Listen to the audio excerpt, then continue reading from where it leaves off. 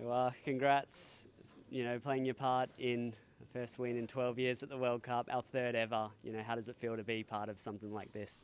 No, it's nice. I think us as a group, people are always talking about the golden generation. So it's nice that this new generation can sort of make their mark in the World Cup, and I'm really happy to be part of this great team that we're creating, and it's something that's been in the work for the last 4 years, but it's only starting to show. But we've always believed in our group.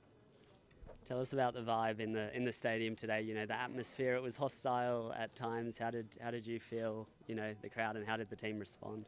Oh, it was beautiful. Like for me, I think it was an amazing crowd because they were trying to give it to us, but we used that as a motivation, and we gave it to them.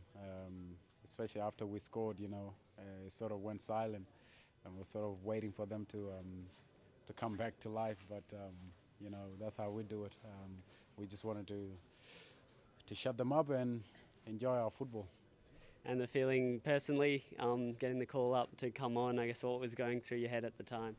No, I'm relaxed. I'm relaxed. Like every time I'm on the field, I feel comfortable. I feel I need to do my job for the team when I'm on the field.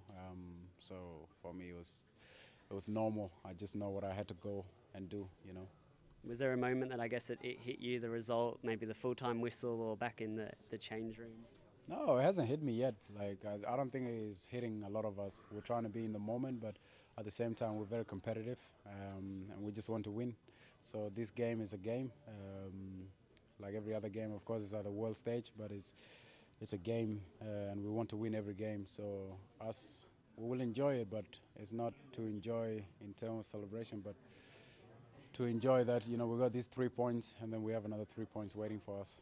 Yeah, tell us just a little bit more about that mentality heading into the next game.